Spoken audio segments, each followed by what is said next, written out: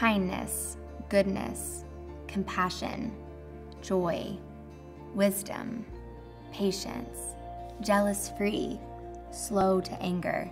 These are all things I desire to carry in life, actions I hope to extend towards friends and family and coworkers. I want to be known for these actions, but I need to ask myself a question. Can any of these actions take place in my heart if I don't learn that they are from love, true and pure love? If love is the gold standard behind what we want to be known for, and God is love, are we giving God the credit when we love from these actions, or are we wanting the credit to make ourselves look better? I'll ask another hard question.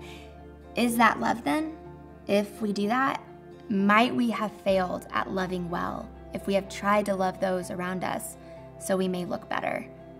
In 1 Corinthians 13:8, it says, "Love never fails, but where there are prophecies, they will cease. Where there are tongues, they will be stilled.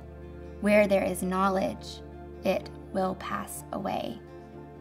Whether we're on this earth or in heaven, God's love never fails, even when we do. And it never changes, even in our inconsistencies. God's grace and mercy is there to teach us once more how to love, learning to give Him credit to being the only one in our life that can love from a pure and never failing place.